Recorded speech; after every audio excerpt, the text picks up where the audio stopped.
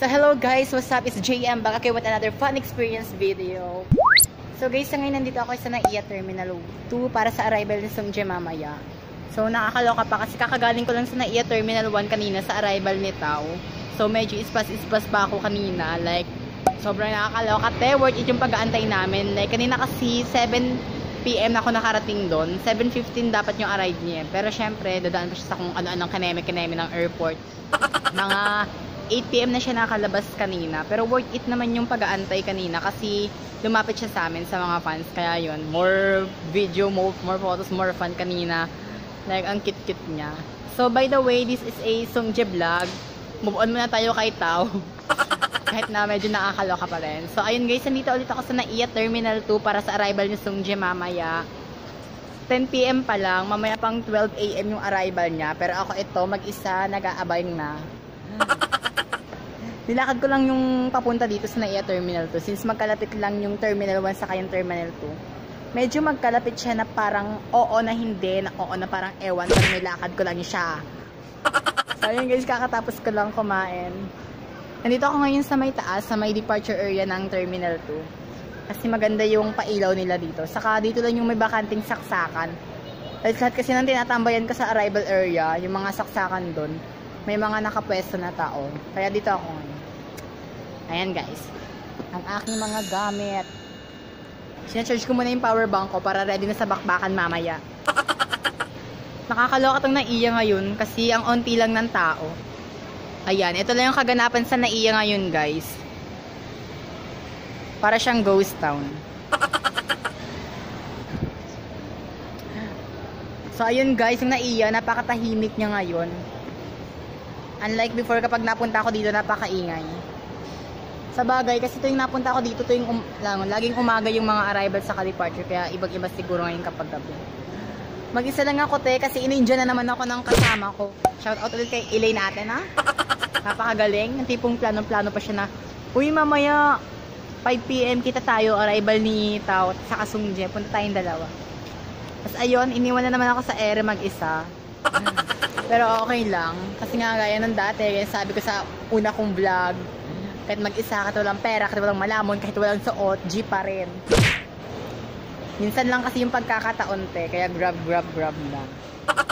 More chances, more fun. Lalo na yung mga free mo na makikita. Yung tipong effort lang yung kailangan mo, makikita mo na yung bias mo.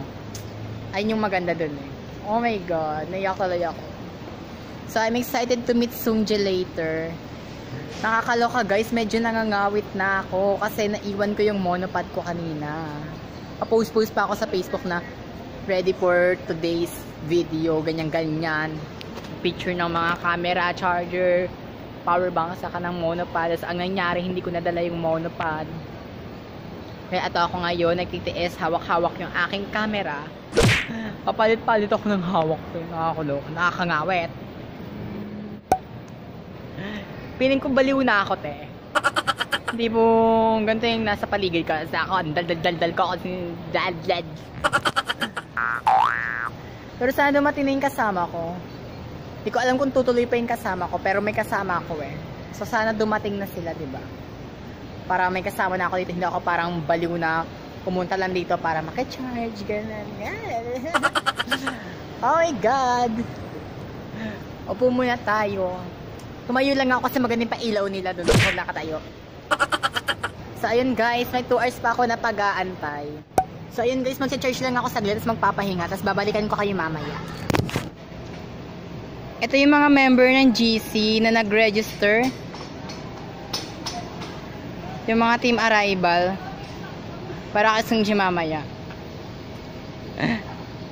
Akala ko kanina narinig ko na mga we love you Sungjay, welcome back camera. Yun lang pala, yung mga melody. Ayan sila.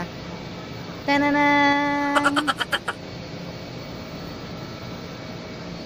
Wala ako dun sa GC nila, pero nag-register naman ako dun sa form nila kung sino yung mga magti-team airport. Alam ko lang kung ba't di ako nakasali sa GC. Siguro mali din yung Facebook link na nilagay ko dun. So guys, 11 PM na, 1 hour na lang parating na si Sungjay. Maya-maya bababa na ako. Hanap ako ng mga kakilala. Baka may kakilala ako dun sa mga babae. Mga naka-white sila. Tapos ako naka-black.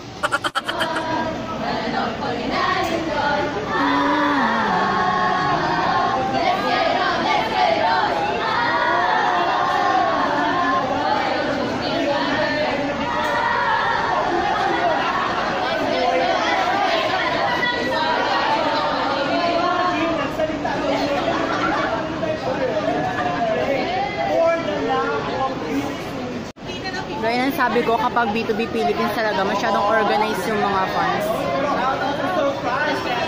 Nandito na rin yung View Philippines, kaya...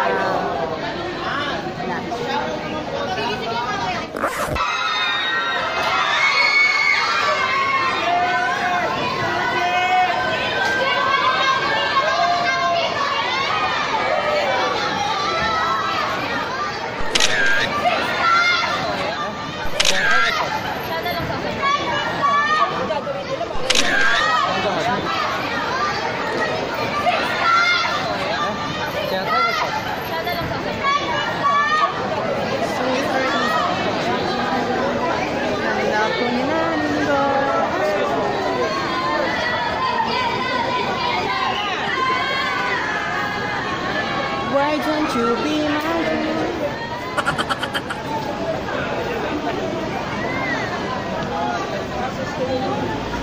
So ayun guys, Sungj's already arrived.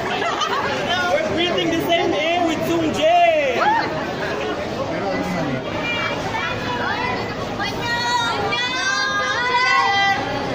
So ayun lang guys, napakabilis na ng pangyayari kanina. Pagkalabas ni Sungjay, diretso pasok. Pero okay na kasi worth it naman yung nakita niya yung mga fans na gano'n na mainit siya sinalubong. For sure, natuwa yun. Pagod yun kasi galing pa siya sa Singapore ata. Not sure. Pero ayun, thank you. Nakita ko din si Sungjay. So ayun lang guys yung fun experience for today's video. So abangan nyo po yung next fun experience video ko. Don't forget to click subscribe to my channel guys para ayan, maging updated ka sa mga new upload these videos ko. Sikat ka ba at kailangan maging updated sila sa buhay mo?